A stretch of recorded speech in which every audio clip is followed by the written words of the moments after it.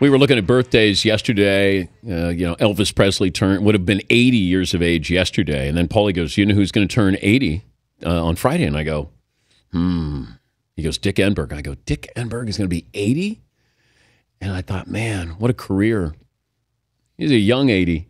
And I said this when I started to do Sports Jeopardy. I did it with really that feeling of Sports Challenge that Dick Enberg did back in the 70s. And, of course, many, many years calling all the big events. And happy birthday, Dick Enberg. Well, thank you, Dan. It's very kind of you to send those wishes. I was looking at an old Mark Twain quote that the two most important days in one's life are the day you're born and the day you discover why. And I think I've got the latter part figured out. Your first paying broadcasting job was what? $1 an hour at WCEN, Mount Pleasant, Michigan. I applied for the custodial job.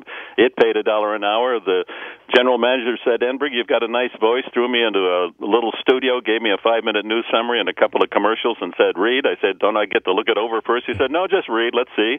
Called me back in 3 weeks, and he said, you have the job. I said, where's the broom closet? He said, no, you're our new weekend disc jockey. I said, how much? $1 an hour. Nice. The oddest sports event you've ever called?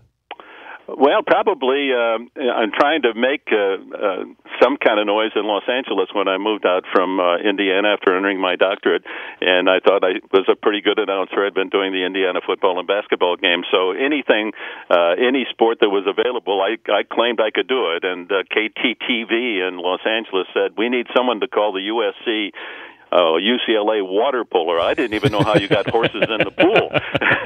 And I said I could do it. And Roy Sari, the All-American swimmer, was my color man, and we pulled it off. How many years did you do UCLA basketball?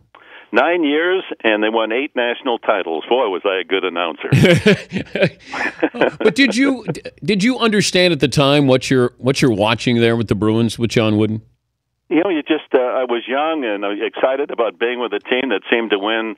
Let's see, in the 9 years at home, they were, I think, 169-2, and so we became spoiled by what became the Bruin Ballet and the 8 national titles, and of course, rubbing shoulders with, other than my father, the greatest man I've ever known, John Wooden. And when you look back on it, in the 1968 UCLA Houston game in the Astrodome, and the 88 game streak being broken by Notre Dame, those were really significant sports moments in history, and at the time you just kind of went on to the next assignment, Dan, and now you look back and say, wow, how fortunate was I. Well, correct me if I'm wrong on this, Dick, but didn't when Kareem Abdul-Jabbar went to UCLA, Lou Alcindor, as a freshman he couldn't play, but did the freshman team beat the varsity team that had just won the national title? That's correct. He was not eligible until a sophomore, and that was a storied game where they brought the varsity returnees against a freshman team, and that freshman team, of course, would go on and win 3 national titles. And there again, the intersection of good fortune in my life that I had just signed on Gene Autry's TV station the year before. They decided to call the games, and the first telecast of UCLA basketball that I did, and I flew solo, I didn't have a color man, was the first game that Lou Alcindor played as a Bruin, and you talk about the good fortune of life. I've been more than privileged. He's the greatest college player of all time. Maybe the greatest of all time. When you think about what he did as a high school player, as a college player, and as a professional player, you can make the argument that he was the best ever. We're talking to Dick Enberg, the great sportscaster. I mentioned Sports Jeopardy that I've been doing now, but when you did Sports Challenge, and that's when I first knew who Dick Enberg was. I'm in Ohio, but I remember, those loud plaid sport coats that you would wear. But you were like did you want to be a game show host? No. They happened to shoot those at KTLA, Gene Autry Station, and I was the new sportscaster there. And Jerry Gross was the producer and asked me if I'd like to be the MC. And it was more not to be a game show host, but my chance to rub shoulders with all these Hall of Famers. I mean, you can't really name anyone in that era alive of Hall of Fame status that wasn't on the show. And I think, paid them $300, whatever the minimum was, $300 a show. Can you imagine? But today? You had big names there, Dick. All of them. All of them. I mean, and the joy, Dan, was they seemed to enjoy being with other greats, and we had a green room, and we'd do 3 shows a day. So whoever lost in the first show, they'd hang around the green room, and the same for the second show. So by the end of the day, we had 15 sports greats all in one place, all having a libation and telling stories. And Joe DiMaggio would be talking to Joe Louis, and Johnny Unitas would be chasing down Bronco Nagurski, and here as a young man, I was the fly on the wall, able to hear these great stories and be able to associate with them on whatever basis that might be. Never asked for a single autograph. Oh, that was my next question. Are you a memorabilia guy? What have you collected over the years? Well, really, I'm not a big memorabilia guy. I think that there's some letters that have been special and some awards that are meaningful and are in my den. I think the joy of my 60 years in the business has been the people with whom I've worked. And I tried this morning to think about those in the various sports, and it's something like 20 different Hall of Famers in various sports that were at my side, and they became friends. And from Don Drysdale to Al and Billy, and I was thinking about being 80 years old. Al, when he was reaching into the 70s, said, "Dixie, where's the time going?" He says, "I feel like I'm having breakfast every 20 minutes." And it's no easier at 80. Where does the time go by? It's amazing. Didn't we just celebrate the millennium? Yeah. Did you ever call an Ali fight? Yes, I did. We in Munich in I'm trying to think. It was in the early 70s, he fought Richard Dunn, a Welshman. The fight in Munich was at 3 in the morning. 2 in the morning because of the 5-hour time difference, so that it could air at 9 o'clock live in New York. And Ali knocked him out in the 7th round, 8th round. It was a good battle, and Dunn landed some terrific punches, and I'll never forget, Ali invited me to sit in his limousine after his final road work out on the Munich countryside. Beautiful scene, and here we were on a country road, and hundreds of people just appeared, and the word apparently was out that Lee was in the area, and here I'm riding after he finished in the car with his manager and trainers and his entourage, and driving through the beautiful Bavaria with the great champion Ali, and I had a little tape recorder with me, and he said, "Turn that on. Someday your grandchildren are really going to love it." Did you keep it?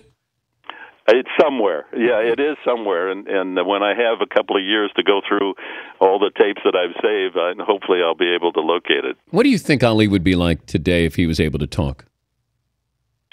Well, he'd be on television, wouldn't he, or on radio. He would be a treasured member of any telecast. I mean, he was extraordinarily bright and sensitive, and I'm talking with a friend of his, Tim Shanahan, who's writing his memories about Ali. He's known him from the very start, and the stories are better than any Hollywood scriptwriter or screenwriter could manufacture. And that's a good question. If he were still 25, he'd still be champion. That's for sure. What was it about tennis that I don't know if it brought out the best in you, but it appeared to. I don't know. There was just something about that was different than the other sports you called. That's interesting. I'll walk in a strange city, and no one comes up to me and says, "Gee, we miss you in college basketball," or "We really miss you in the NFL." But they all so often they'll say, "Gee, we missed you at Wimbledon. We missed you at the U.S. Open." And I don't know whether it's the sport that fit my style or my voice or my passion. I tried to play. I mean, I grew up on a farm where the nearest tennis court was 15 miles away, and if my dad had seen me with a tennis racket, he would have used me to club me back into the back 40. But the people, again, with whom I worked, Bud Collins took my hand and led me around Wimbledon. And of all the events I've done, Wimbledon is my favorite event. Baseball is the best sport, the most challenging sport to call, and then to work with John McEnroe and Chris Evert, and then Tracy Austin and Mary Carrillo as the time went on. Apparently, the sport just fit my style, and I think Wimbledon, being such an incredibly special place, just conjures up essays. And I think when you write an essay, you write from your heart. At least I do. I mean, if I didn't like something, I'd be a terrible writer. But if I fall in love with something and I'm passionate about it, I think I can put a subject and verb together. And Wimbledon was the center court. The cathedral really brought out all my emotions, and I miss not going back. Are you worried about stop working? Well, I'll do 140 Padre games coming up, and I'm really excited about what you guys are making moves, Dick. Oh, we've got a team. I mean, last year, let's think about this: 11 games behind the Giants for the wild card spot, and they had the worst hitting team in baseball. Now they've got some hackers. They're gonna break the bricks off that left field Western Metal Supply Company building, and they're going to score some runs. They've kept the pitching intact. You know, you're in a tough division with the Dodgers and Giants and the D-backs and Rockies, but I think the Padres are going to contend this year, and that's going to make the announcers so much better. How impressive is Vin Scully?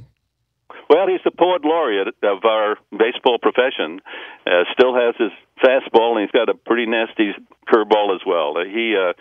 If anyone wants to emulate a star in our profession, just get out some radio play-by-plays of Vin Scully and listen to how he's able to weave stories while painting the canvas with the action that he's watching. He's been an inspiration, and the fact that he's continuing on, he's reached the octogenarian phase. In fact, today I want to try to call those that I know are in their 80s and still alive. I want to try to reach Bud Collins. I want to contact Keith Jackson and Vin as well if they answer the phone, just because on this day, as I think about a milestone in my life, I would like to see how each of them are doing. Happy birthday, Dick. Thank you for the memories and many more. Dan, you're very kind. Thank you. All right. Dick Enberg.